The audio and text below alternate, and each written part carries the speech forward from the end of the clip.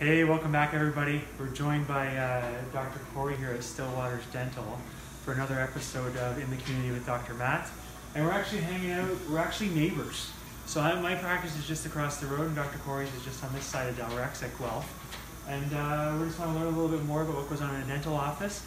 And we want to learn more about Dr. Corey. Awesome. So did you want to tell us how you got started? Sure. I graduated dentistry from the University of Manitoba in 1997. We opened up a clinic here in Georgetown in 2006. Before that, I spent a lot of time up in the Canadian Arctic. Had a clinic and government contracts where we worked throughout the community. Yeah, crazy. Okay. We started off what was called the Nunavut Territory, which became Nunavut in 1999. Had a clinic in Iqaluit, Nunavut, and had a number of dentists working for us, going to all the communities within the territory and all that. So, and then from there we opened up this clinic here. Yeah. So what made you pick Georgetown then? When I graduated, I went to this University of Manitoba in Winnipeg, and it was a nice small community. I liked the small community, and I liked the community here in Georgetown as well. Great small community atmosphere, close-knit. I'm not a big fan of the hustle and bustle of Toronto or even Mississauga, so this has worked out to be great. The people in Georgetown are awesome. We have a lot of good specialists that we work with, either locally or just on the outskirts of Halton Hills, which is great. So it's worked out really good for us. So. Good, that's quite the move. Yeah, no, absolutely. So Winnipeg, Nunavut, Georgetown. So it's a good move, though. Good. So, what are you working on right now? What keeps you passionate? Because how long have you been doing it? For 19 years? 20 years now. 20 years? Yeah, 21 years. So what keeps you excited every day?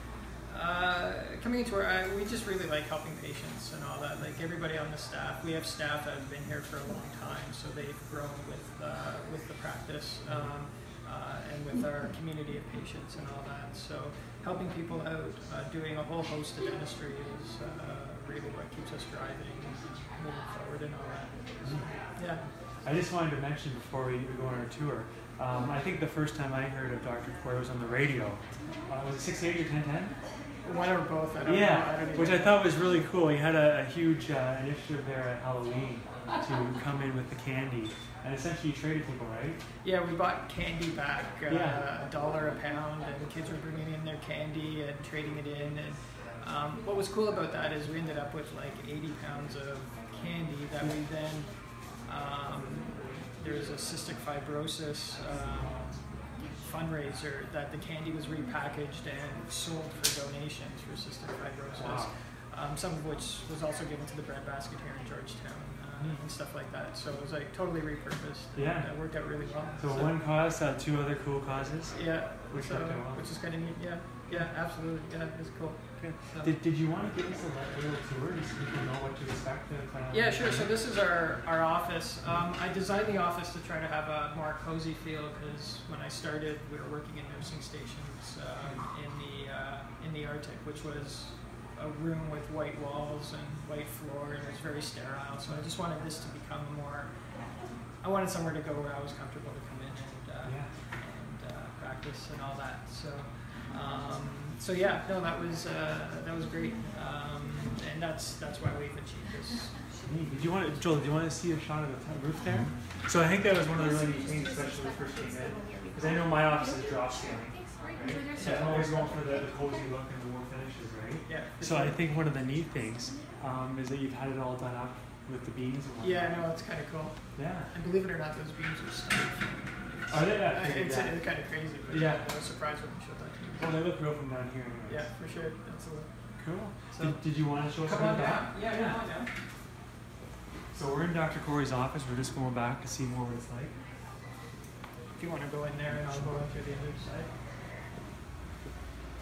This is a typical treatment room that the doctors use just in order to do treatment. We're 100% digital. All our charts are all electronic. X-rays are digital. Makes life easier. Totally. Well, when it's working, it's. Of course, yeah. And the backups. There you go. Yeah, for sure. Yeah. And then I find it's easier to explain stuff because we can put all images up onto the TV, and then we can explain what we see as dentists. So we have intraoral cameras that we use. We try to be as thorough in our explanation as possible, just so that we can educate patients into their choices and options that are available to them and all that. Intraoral cameras. Yeah. That's neat. I've never been to dentist one. One's right behind you there. So you can show the fine print basically when you zoom in? Yeah, so sorry, it's in this sleeve right there. So basically we can put the camera in your mouth and it'll take digital photos. Oh, okay. And then you can hyper image and then we can just blow it up, and then you can see sort of if I have a concern about a tooth, instead of me saying, well, the tooth is this big and the filling is this big, you can actually see sort of. The picture's worth way more than this. It does help explain it, so it doesn't make it sound like I'm making things up or anything. We can both look at it and we can both sort of explore sort of what the options are. So really good. Which I think that makes it great for patient education. And absolutely. The more they know, the easier it is to make a decision. And we're huge about that. It's just giving patients their options and educating them as far as the option is always to do nothing and what the consequences are of that. So if we can show more of what's going on, then patients can appreciate more of what we're trying to show them to do and all that. Yeah, absolutely. So.